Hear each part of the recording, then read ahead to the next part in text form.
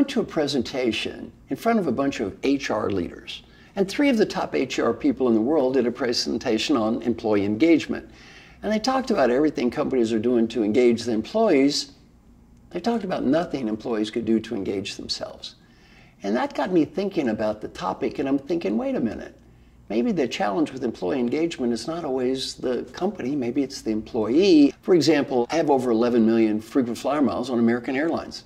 I'm on a typical flight, and one flight attendant's positive, motivated, upbeat, enthusiastic. One's negative, bitter, angry, and cynical. Have you ever been on that flight? Same plane, same uniform, same employee engagement program. What was the difference? Not what's on the outside, it's what's on the inside. I'm going to teach you a technique you can use in every meeting, in every interaction. It's going to make you happier. It's going to make you more engaged. Because on that 3-hour flight, that miserable flight attendant, the real loser is not just American Airlines or the customers. The real loser is the flight attendant who just lost 3 hours of their life being an unhappy person.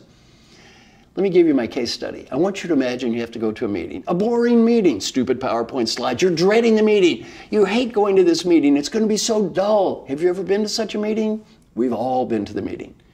Now I want you to imagine at the end of the meeting, you're going to be tested on 4 questions. Each question begins with, did I do my best to? Number 1, be happy. Did I do my best to be happy? Number 2, find meaning. Number 3, build positive relationships. And number 4, be fully engaged. If you knew you were going to be tested on those 4 questions, would you behave differently and how? I've asked thousands of people from around the world that question. Never has a person said I would behave in exactly the same way. They've always said things like, I'd be more interested, I'd pay attention, I'd ask questions, I'd find someone to meet, I'd make sure I got something out of it. Then I always say, why don't you test yourself? Because if you're in that meeting and that hour is shot and you're miserable and disengaged, who's the loser?